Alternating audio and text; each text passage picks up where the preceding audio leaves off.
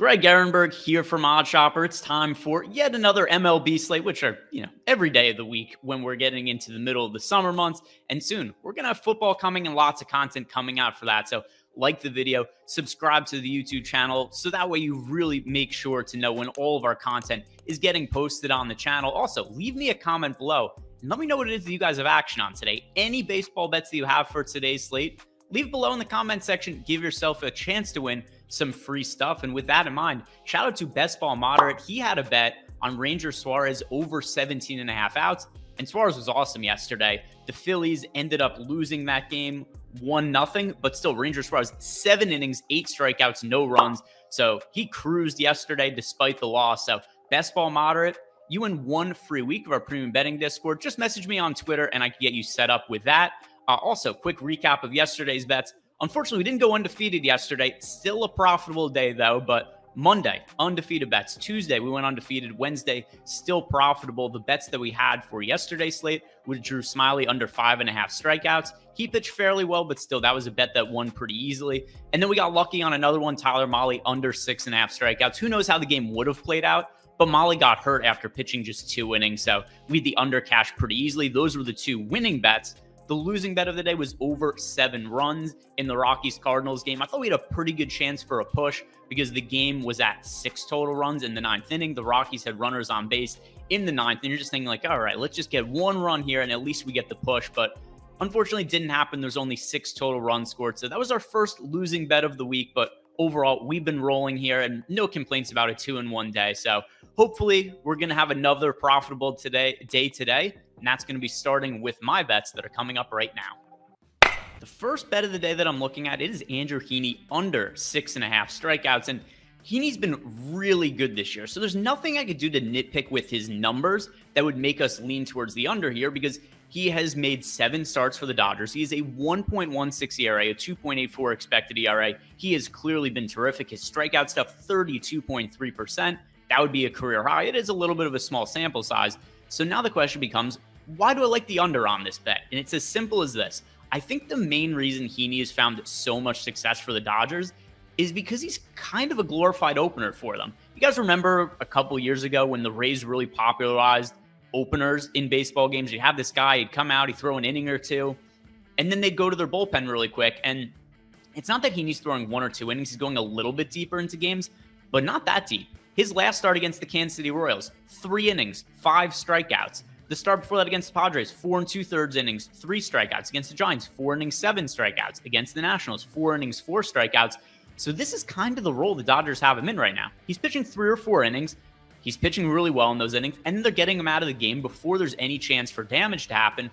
So it's hard for me to expect that Heaney's going to amass big strikeout numbers considering what his current role is for the Dodgers. We have only seen him go past 5 innings once out of the 7 starts he's made for the team. And in 4 consecutive starts, he's pitched less than 5 innings. And it's just hard to really amass a whole bunch of strikeouts in that limited amount of time on the mound. So, our projections are pretty favorable on Andrew Heaney today, considering the limited pitches he's throwing.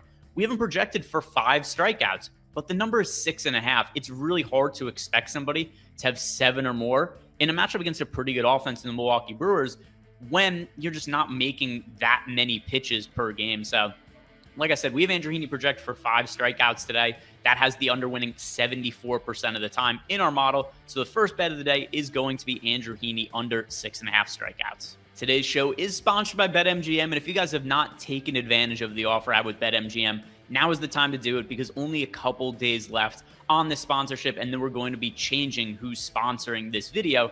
But here's the deal. If you've not signed up at BetMGM yet, when you sign up either using the promo code OSMLB or just clicking on the link in the description box below, they're going to give you a risk-free bet up to $1,000. So your first bet loses. Let's say there's a money line you really like. You bet $1,000 on it. They're going to refund it with a free bet for $1,000. But it doesn't have to be 1,000. It could be 50. It could be 100. Whatever the number is you're comfortable with. Just make sure when you sign up, use that promo code OSMLB or sign up using the link in the description box below, because that's what's going to get you that risk-free bet. Other than that, just keep in mind, these are the best offers to take advantage of in sports betting. It's not always the winning bet, but just where could you find any kind of EV? And sign-up offers at Sportsbook, a great way to take advantage of that. And this is an offer, like I said, only going to be here for a couple more days, then we're changing sponsors. So take advantage of it now. The next bet I'm looking at, it is over 1.5 walks for Lucas Giolito, and it's been a really disappointing season for Giolito. The one positive has been that he still does generate strikeouts, but at least for this particular bet, I'm just looking at the walk numbers.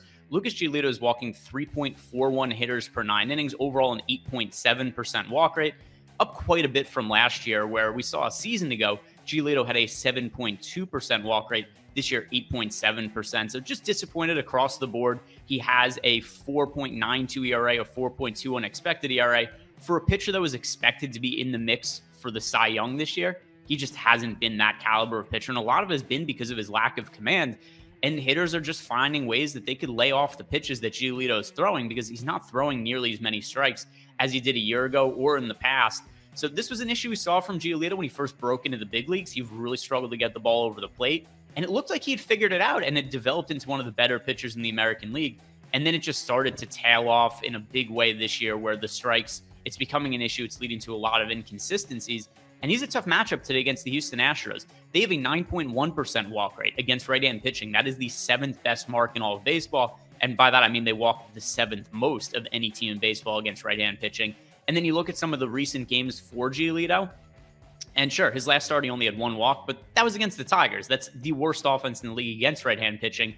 The starts before that, 3 walks against the Rangers for Giolito, 3 against the Royals, 4 against the Rockies. Those aren't exactly potent offenses, and he was walking 3 or more in all of those. So 3 of the last 4 starts, he has hit the over on this mark. The only other start that he's made this year against the Houston Astros, 5 innings, 8 runs, 3 walks, 2 homers allowed, only 3 strikeouts. So Astros did hit Giolito pretty hard the last time I saw him, and they were also getting on base via the walk. And considering all of the runs that Giolito gave up the last time he faced this team, if we're just trying to play a little bit of a narrative into this, and think about maybe a mental aspect, Giolito, I'm sure he hasn't forgotten how much he struggled in that last start against the Astros, and that might cause him to be a little bit more cautious, maybe pitch on the edges and nibble a little bit more in the start than he normally would. So Lucas Giolito, considering how much he struggled with command this year, I'm betting him for over 1.5 walks against the Astros today. For my final bet of the day, I've just got the Mets money line, -120, and it is as simple as this. Is Jacob deGrom pitching? Yes. Are the Mets a massive favorite? Not really. Okay, I'm betting the Mets. deGrom has looked as good as ever this year. I mean, last year he was absurdly good, also got hurt. This year he started the year on the injured list.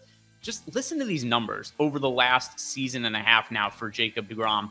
Last year, in 15 starts, he had a 1.08 ERA and a 1.53 expected ERA. So far in 3 starts this year, 1.62 ERA, 1.48 expected ERA.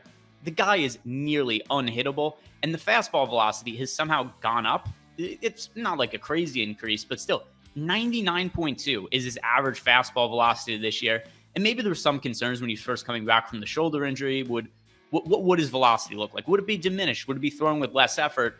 That was a question that got answered fairly quickly because I think it was either the 2nd or 3rd pitch he threw of the entire season. 102-mile-per-hour fastball on the corner. So when it comes to Jacob deGrom this year, he has looked as good as ever. He's been as healthy as ever, and just all of the numbers across the board are ridiculous. His strikeout rate, 50%. His walk rate, 1.8%. That's cyborg level stuff. Like it's something that should not even be possible. He is striking out 1 out of every hitter he faces, and he's walking 1 out of 50 hitters he faces.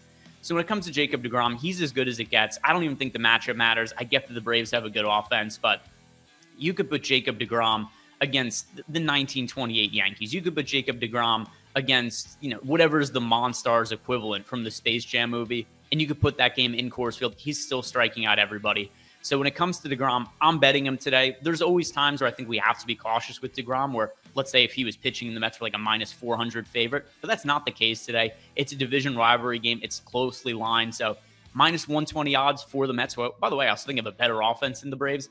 I'm going to side with that because I have no concerns about deGrom moving forward. So to recap my bets for today, trying to keep a hot streak going. We've been profitable every single day so far this week, and hopefully that carries on. Hopefully, it would be really cool if we could get a perfect week and just be profitable on every single individual day. So, we're about halfway there, and another slate that I feel pretty good about. So recapping those bets, Andrew Heaney under 6.5 strikeouts, Lucas Giolito over 1.5 walks, and then finally, the Mets -120 on the money line with Jacob deGrom on the mound. Those are my favorite bets, but as per usual, let me know in the comment section what it is that you guys are betting, and I give away some free stuff to you guys when some of those bets win. Other than that, thank you guys very much for watching. Like the video, subscribe to the YouTube channel. It helps us out a whole bunch. We're putting out free content. It takes only a couple seconds on your part to hit those buttons. And other than that, enjoy the games today, guys, and good luck.